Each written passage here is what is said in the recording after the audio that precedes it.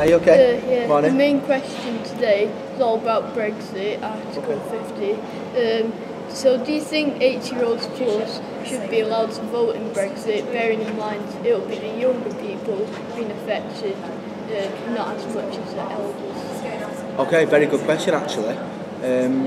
I'd say that people of any age should really get a vote, because if you're living in the United Kingdom and you've paid taxes all your life, there's no reason why you shouldn't be less or more entitled to your opinion. I suppose to a certain extent, if people are older, have lived through many things in their lives, and actually they're probably more entitled to even than the younger people to vote, because we have given back to society, we have paid their taxes, we have contributed to education and healthcare, etc. And their opinion is very much valid. Yeah. So do you think that the elders have more experience in this, and it will boost the younglings to see that it's the right decision? Yeah, I mean, I think young people, from what I can gather, decided to stay within the EU, and that's what they wanted to remain. And the older generation were the ones who wanted to leave, and I think a lot of it comes down to immigration.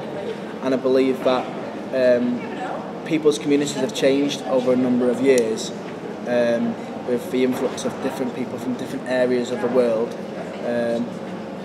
and maybe their issue was with the fact that their communities are changing.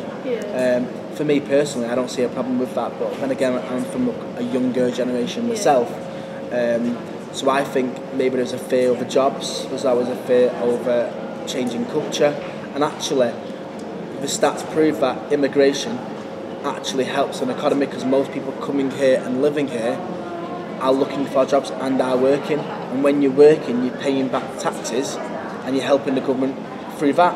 People coming over and not working, then they're a different story, aren't they, really? Generally people come here to work, so I have no problem with that, and I think that's why maybe the media have twisted some stories and the older people are latching on to that. Thank you. It's a pleasure, no problem, thank you.